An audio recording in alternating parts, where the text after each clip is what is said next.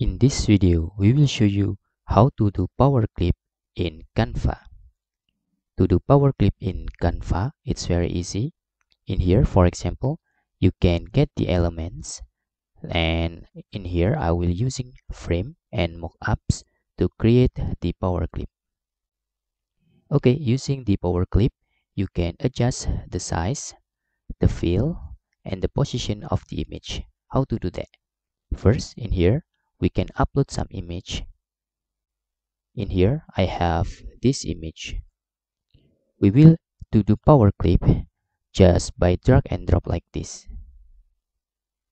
Or you can add the item like this. Now you can drag in here. After that, to do Powerclip, you can just drag in the position of your frames. Okay, looks like this. And how to adjust the size of the image? As you can see here, the image just center and fit the image.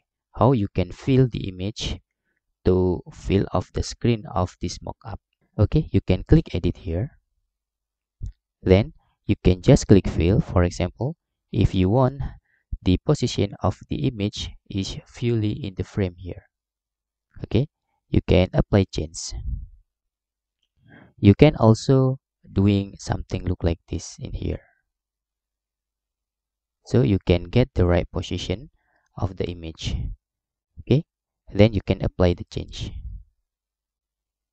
After that, you can also detach the image. Okay, for example, just click this and the image will go out like this.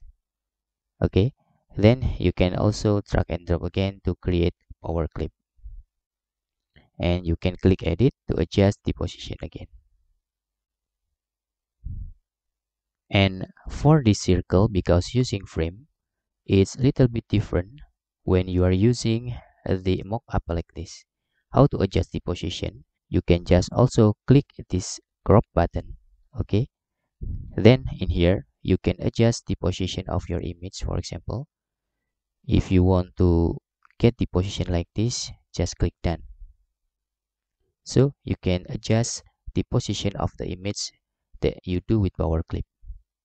Little bit different when you adjust in the mock-up frame. Okay, hope this video helpful for you.